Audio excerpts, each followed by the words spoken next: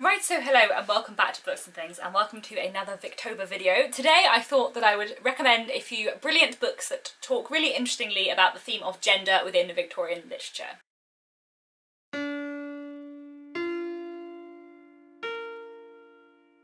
I have 13 Victorian works of literature to talk to you about today. There will not be any spoilers, and I won't go into too much depth about the plot, but I just want to talk about 13 books that I think are really interesting in terms of the way that they explore gender, and that I think if you're interested in gender in the Victorian period and in Victorian literature, that you should definitely give a try. I will begin naturally with Charles Dickens because I love Charles Dickens and because gender in Charles Dickens is like my pet theme. It's what I did my dissertation on at university. One of the things I love so much about looking at gender in Charles Dickens is that it changes dramatically over the course of his books, and his presentation of masculinity and femininity in his early books is very different to what it is in his later books, and for that reason I would recommend Our Mutual Friend, which is his final novel, partly because it's great, but also because the gender stuff in here is really interesting. I think that his exploration of gender and his presentation of different male and female characters is in this book at its best, in that in this book we see the most kind of independent women that we do see in Dickens. I also think that if you look at the complexities of the female characters in this book and at the complexities of the relationships the male and female characters have together in comparison to an earlier Charles Dickens novel such as Nicholas Nickleby,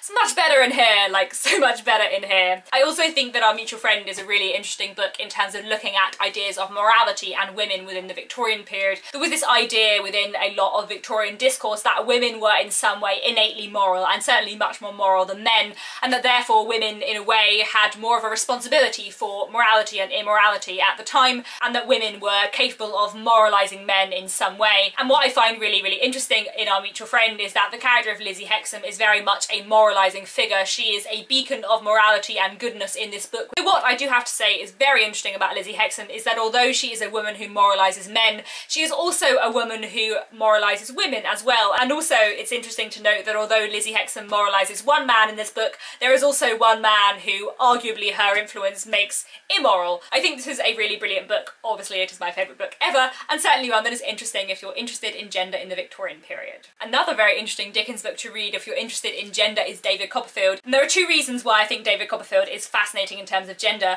One is to do with the presentation of women and femininity in David Copperfield. There are two central sort of young female heroines. One is Dora Spenlow, who he falls desperately in love with, who is sweet and beautiful and loving and lovely and kind, but a little bit stupid and a little bit pathetic. And then there is Agnes, who is less immediately beautiful and sweet as Dora Spenlow, but is very moral, very domestic, very intelligent. I find this dichotomy really interesting because one thing you notice when reading Dickens' work all the way through is that in his early books, most of his heroines are like Dora Spenlow. They are beautiful, they are lovely, they are kind, but there's kind of nothing there. They're not very deep and they don't tend to be able to do much for themselves. But Dickens' later heroines are much more like Agnes. They are independent, they are intelligent, they are very domestic, and in a way kind of angel in the house figures, but it is important that they are intelligent angels. They're not just a kind of beautiful figure of goodness, they also are very intelligent, able to work for themselves. I'd find David Copperfield really interesting because it falls right kind of in the middle of Charles Dickens's work, and you can see a kind of shift from the earlier heroines that are like Dora to the later heroines that are like Agnes, and the juxtaposition between these two kind of brands of femininity are really interesting. But another thing that's fascinating in David Copperfield is the presentation of masculinity, and particularly David's masculinity. But this book is in many ways a Bildungsroman, a coming-of-age story, telling the story of David Copperfield's life from when he is a young boy until he is a man, and in a way it is a book about how to be a man, or more particularly about how to be a middle-class, respectable man. It explores his efforts to be respectable, to find a position for himself in society, to help those around him as much as he can, to earn a living for himself and to support those he wants to support, and to be economically independent. But also it's important to note that David Copperfield's brand of Victorian masculinity is not the stiff, upper lip, repressed brand of British Victorian masculinity. It is very much more an emotional brand of masculinity, and it's actually really interesting to look in Dickens at the role that male emotion plays throughout his books, because he is actually a great advocate of emotion for men, which leads me nicely on to another Dickens book, Dombey and Son. Dombey and Son is a fascinating book in terms of gender, and I think Dombey and Son is arguably one of the Dickens books in which you get to see the kind of most feminist Dickens. One of the kind of feminist feminist aspects of this book is the character of Edith, who at one point she makes an incredible speech in one of like the best chapters Dickens ever wrote about the problems of the kind of the marriage market within Victorian society and the way that marriage kind of makes slaves of women and forces women into an institution that does not favour them. The book is called Dombey and Son, but actually it's not about Mr. Dombey and it's not about Mr. Dombey's son. It is about Mr. Dombey's daughter and how she is excluded from this company, Dombey and Son, and almost from the family, because Mr. Dombey doesn't want a daughter. He has no time for daughters. He doesn't care about having a female child because women and girls are nothing to him, because all he cares about is having a son to carry on his company. And so the way that he treats Florence and the kind of dismissal of female children is really, really heavily criticised in Dombey and Son. But one of the things I find the most interesting about Dombey and Son is that the book is kind of set out as a dichotomy, as a battle between Florence's femininity and her father's masculinity. And Florence's femininity and Mr. Dombey's masculinity are both kind of stereotyped Victorian masculinities and femininities, and I would kind of argue that that's sort of done on purpose. Florence Dombey is kind of an angel in the house figure. She is intelligent, she is kind, she is loving, but she's also domestic,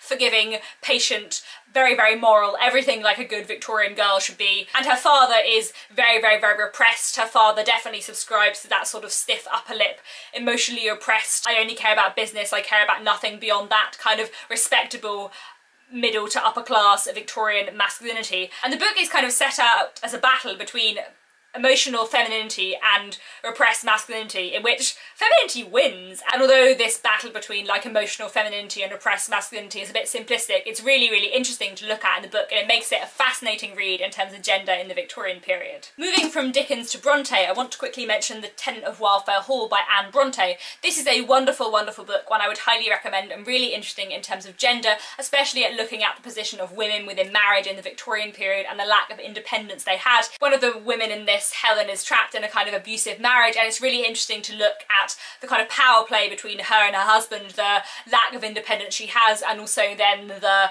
bravery it takes to act as she does in this book. It's also interesting in terms of looking at ideas of duty and marriage in the Victorian period and looking at the way that gender ties into that. Leading on quite nicely from that, I also want to mention Jane Eyre. Many interesting things in terms of gender in Jane Eyre. One, again, to do with the position of men and women in marriage and where the power lies. I also think there are some interesting dichotomies and juxtapositions drawn in Jane Eyre. For example, the comparison between Jane Eyre and Blanche Ingram. Similarly, the comparisons drawn between Jane Eyre and Bertha. I would also highly recommend reading The Tenant of Wildfell Hall and Jane Eyre side by side and looking at how similar the plots are, because there are a lot of similarities in the plots of these two books, in which you can kind of read both of them as being a very similar plot with the genders swapped. And if you think about that, it makes gender in these two books even more fascinating. I did make a video about this a while ago, which I will link in the description down below. I would then also highly recommend Elizabeth Gaskell's novel Cranford, which is a really interesting book. Cranford is set in a small town in which the majority of the kind of respectable middle-class inhabitants are women. It looks very interestingly at a community of women who are independent from men and who rely on female networks of support. These women in this book often feel a kind of disdain for men and are very, very proud of the independence they keep from men, and that aspect of the book is really, really interesting.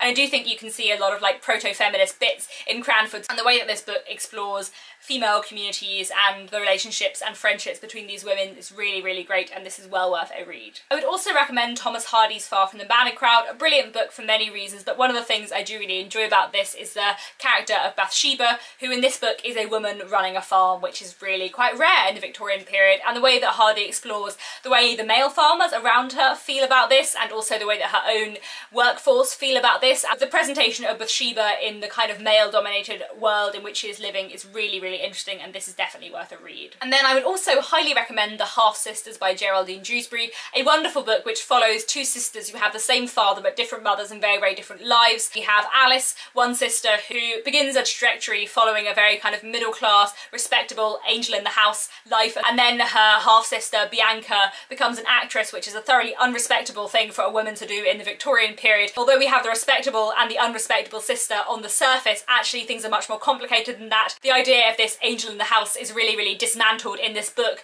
and we get to see that actually a woman who is an actress can be just as moral, if not more moral, than a woman who is a housewife, and in that way the book is an absolutely fascinating exploration of the position of women in Victorian society. Another Victorian novel I would highly recommend in terms of explorations of gender and power is The Egoist by George Meredith. This is not a great place to start with Victorian literature necessarily, as it is a rather dense one, but it is really, really brilliant. And whereas a lot of Victorian novels follow a couple in the lead up to to their eventual marriage, or sometimes a marriage and what goes on from there. This book focuses on an engagement. There are two people, a young man called Willoughby and a young woman called Clara, and they are engaged, and after they get engaged, Clara begins to have second thoughts, and the book is about Clara's efforts to extract herself from this engagement and where power lies within the relationship in her ability to do this. I think it is one of the most interesting Victorian books I've ever read in terms of what it does with gender and the way that it explores the way power operates in relationships between men and women within Victorian society and the lack of power women can sometimes have.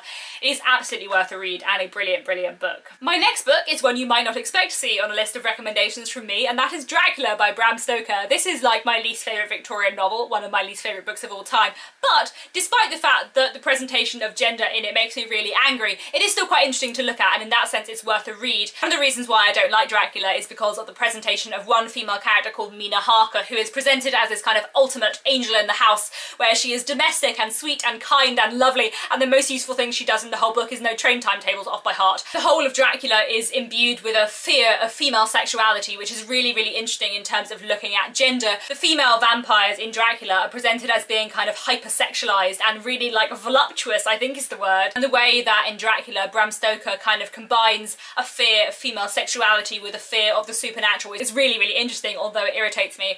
Another thing that's really interesting in terms of gender in Dracula is the kind of different brands of masculinity we get, because there are several different men in Dracula who end up being like the heroes of the story, and they all kind of present this different brand of masculinity. Jonathan Harker presents a kind of respectable middle-class brand of masculinity, whereas Arthur Holden is very much more the aristocratic brand of masculinity. Jonathan is more domestic, but Arthur is the true gentleman. And then we have John Stewart, who is a doctor who presents this kind of scientific, intelligent-driven version of masculinity. And we also have Quincy Morris, who is an American adventurer who presents the more kind of macho variety of masculinity. I think it's quite interesting to see in Dracula how it takes like all of the different sides and angles of masculinity to like defeat female sexuality in the form of a vampire. Anyway, another Victorian work I would highly recommend in terms of its exploration of gender is the play A Woman of No Importance by Oscar Wilde, which is possibly my favourite thing by Oscar Wilde. It is a brilliant, brilliant play which really interestingly explores the position of women in Victorian society, especially of women who have lost their reputation and what that might mean. It is both very funny and very feminist, which I very much enjoy. Finally, the last two things I have to recommend in terms of gender in the Victorian period are two non-fiction pieces. One is a speech of John Ruskin's called Of Queen's Gardens,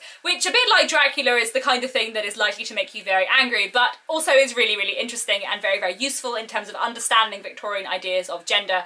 Ruskin was one of those Victorian men who, a bit like Dickens, thought that women and men were equal, but very, very different. Ruskin writes in Of Queen's Gardens a lot about this idea of separate spheres, that men are made for protection and work and action, and women are made for order and morality and sweetness. He also, a bit like Dickens, subscribes to the idea of women being much more innately moral than men, and therefore in Of Queen's Gardens basically says that women are to blame for all of the evil in the world because they ought to find immorality much more repugnant because they are so moral themselves, and also they kind of do more about it, whereas men who are just innately immoral, like, they can't really do anything about it, so it's kind of not their fault. Of Queen's Gardens does make me rather angry, but it's also really, really interesting and so useful and informative in terms of a lot of Victorian ideas of gender. Finally, another non-fiction piece, and that is Cassandra by Florence Nightingale, and it is a fascinating, though like really hard-hitting and hard to read exploration of why being a woman in the Victorian period was really, really hard and really